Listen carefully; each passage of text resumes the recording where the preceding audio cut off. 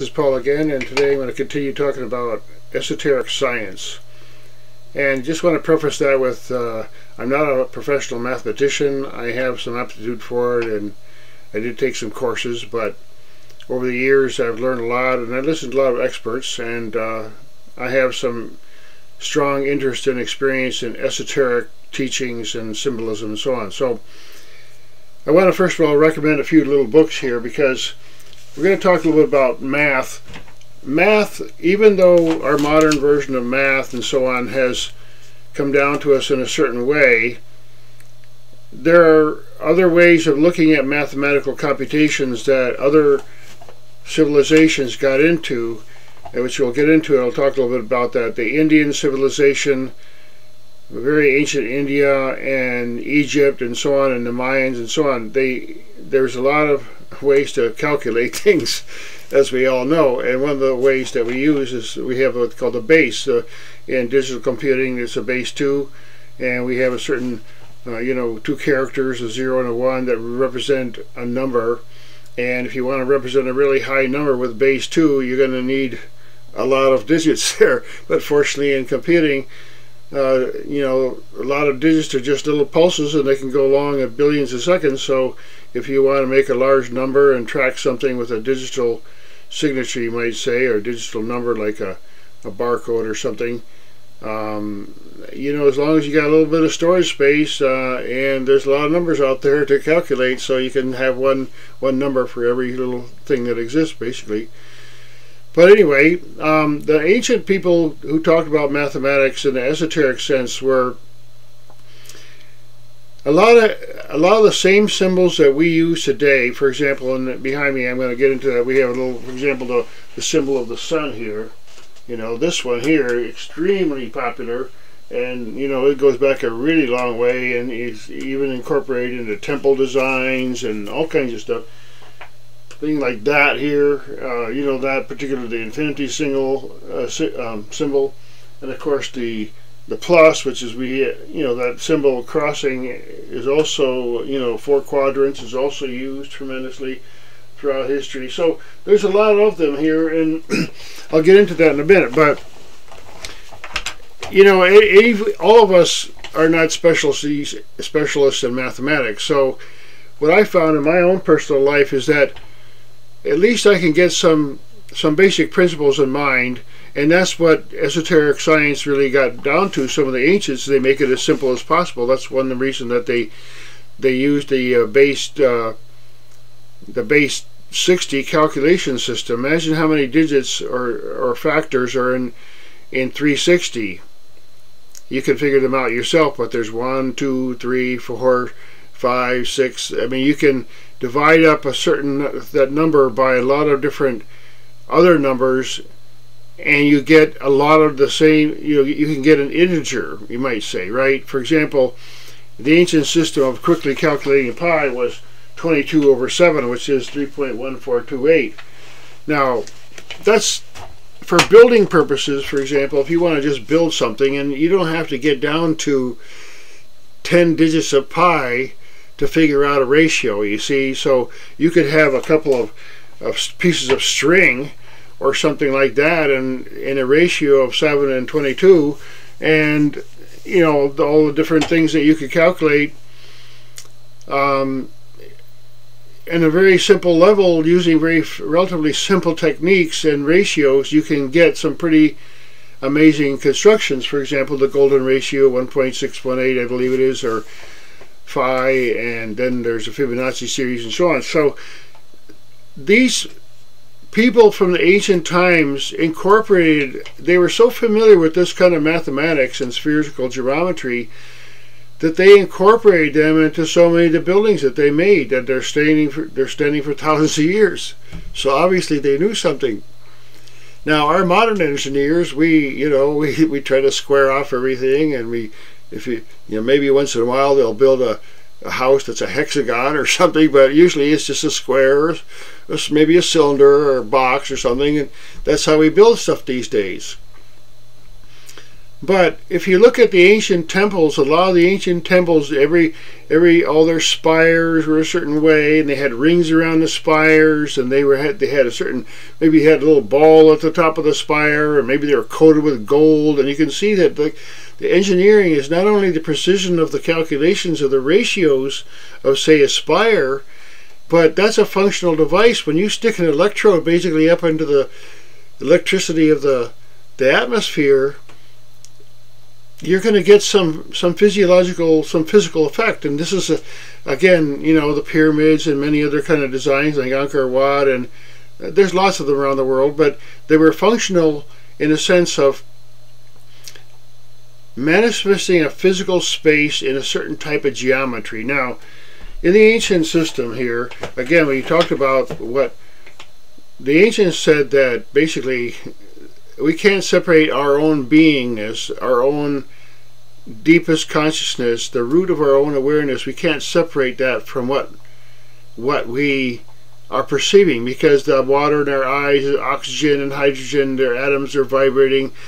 There's an amazing technology in our body that allows us to have an intermediary perception between matter, as you could say, you know, physical matter, but what is it? If you get down to it, it's just energy, it's frequency. See, so we have a vehicle, and this particular vehicle has some substances in it, like water and chemistry and chemicals, and those particles and that functionality of that technology, which is our body, is just a vehicle for the consciousness to be here and manifest and do things. And essentially that's what the essence of what's called magic, because when you couple the intention of our own being with the matter that we're living in, the soup that we're living in, it's basically, for example, on a really primitive level, you might say, we can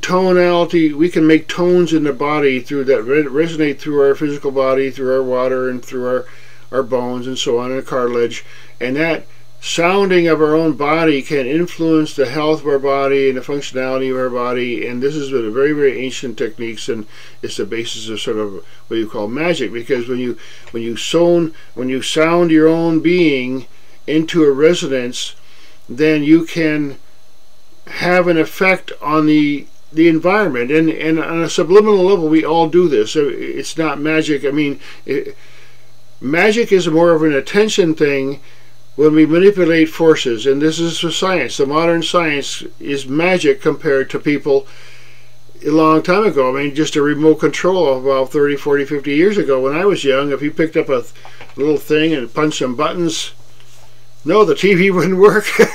It doesn't work like that. And certainly you couldn't call your friend in China from your phone, not very, you know, not outside at least. So there's a leap in technology, because the magic of our own being, our own intuitive awareness, a lot of the great designs and inventions have ultimately come from a dream or some inner dimension of our own awareness or perception that we use the physical body in our brain to bring out and manifest, you see. So the functionality, the ultimate metaphysical science, esoteric science, has to do with using your own awareness and integrating it and using focused attention and knowing the laws and the functionality of nature in the various different things. For example, the magnetism is known, and the movement of energy is known, polarity is known.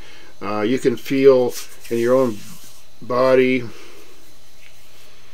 you can feel the energy. Each of your fingers is like an electrode.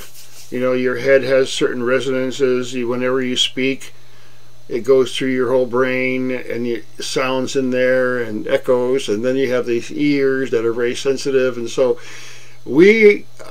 our willpower, if you just separate I am something, you don't have to put a label on it, just I'm existing, I exist,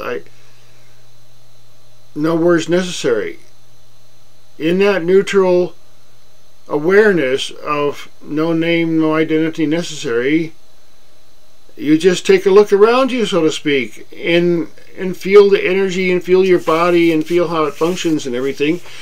Now, we're getting into math here, because math really starts with ratios. there's a lot of different ways of making a calculation. As I was getting into the number 360, for example, when we still use that system today, even in navigation and so on, because we take a circle and we make a, okay, we want to make calculations of ratios like the sine, the cosine, and so on.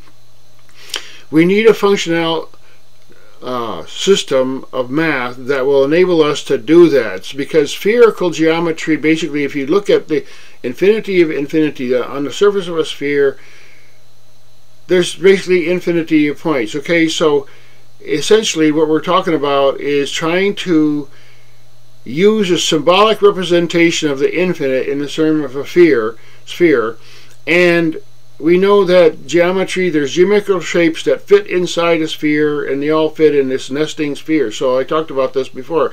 There's a nesting geometrical ratio, the flower of life symbol, the three-dimensional spheres interacting like bubbles, and you see two bubbles merging, and they're interacting on their skin level, and somehow they're like coupled together.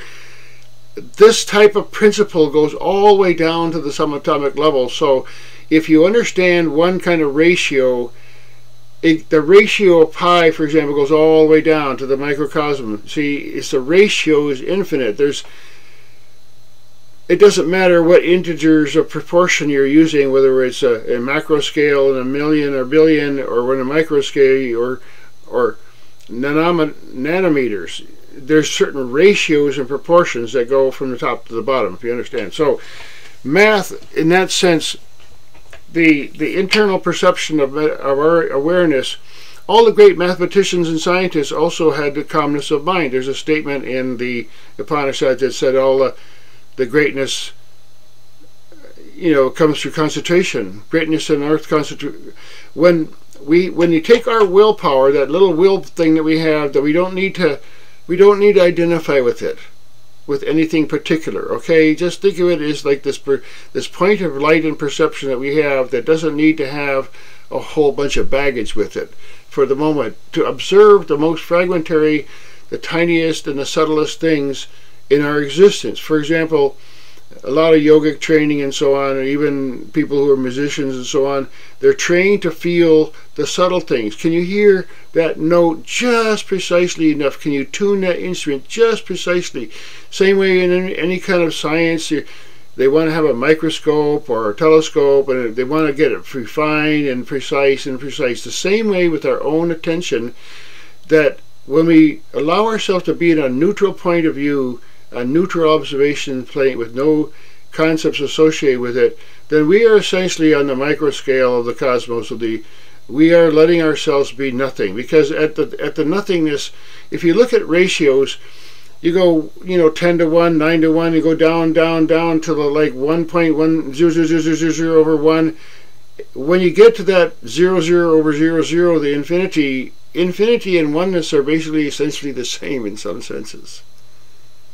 That's why the symbol for a sphere is a circle. It represents infinity. You see, now another really cosmic, amazing thing about this symbol in the middle here is, if you think about, for example, in a three-dimensional, in the middle of a sphere or in the middle of a circle, you start to have, like, let's say you throw a pebble into the water in a pond, and the pond is completely still. Now you have that for one fraction of a second, the thing is in the center, and just as it hits, from then on, another vibration starts happening and goes out into concentric circles.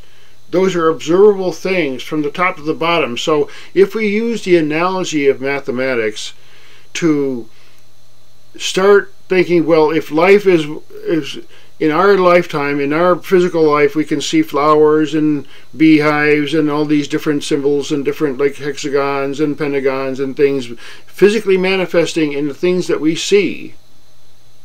Then take that up to scale to the billions and billions and billions, or down all the way to whatever, and the frequency range, again, as above so below, so that there is a relationship between the microcosm and the macrocosm.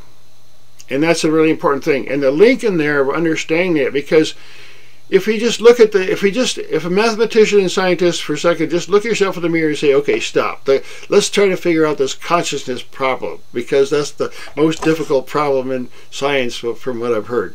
Where does this consciousness come from? You see, but the esoteric scientists looked into that by being in a non-dual place of observation with no identity. Maybe they had to live in a cave for years to just dump everything, you know, but at some point some wisdom came to us so that, look, the consciousness is the one common thread, because even if you're a scientist, you're all day long, you're looking at things, you're analyzing things, but you're not even realizing that who's looking at this stuff? What is that, the nature of that consciousness? Is it just like, because there's all kinds of intelligent creatures out there, there's some animals that are pretty obviously smarter than most people and nicer too. And they can do all kinds of stuff that we can't do. But when we start really looking at understanding the ancient teaching, this is an old subject about how consciousness is linked and integrated into our existence and into all matter. So yes, there's ways of manipulating energy in a negative way, in a harmful way, you might say, or a destructive way, and we call that black or whatever, okay? When you start obstructing people's will and human will and animals' will, then you start getting into darkness. Now, the flowers of life is like the real gift of life, the beautiful ratios, the 1.618, all of 5. I mean, they all have these beautiful, beautiful, beautiful presentations in the cosmos that we can even see on a macro scale in the galaxies and the stars. We can just see it. So think about how that goes all the way down. So if you want to manipulate energy, you want to do some magic on any different plane, you might say. I think of dimensions as a realm of precision, okay? So if you have a dimension in which a certain type of ratios or frequency range, you might say, and then there's another frequency range, higher or lower, and that frequency range is related to the one that you're in by ratios, but it's a different frequency. A higher frequency may even be a resonant frequency. So dimensions has a lot to do with frequency, in my opinion. And you know, we know that the higher the frequency, the higher the energy. So you know, ultimately zero and the infinite are related, because this is basically sort of a symbolic thing. Our little minds can't comprehend really the infinite. That's why we use symbols. Now, just go through this quickly here.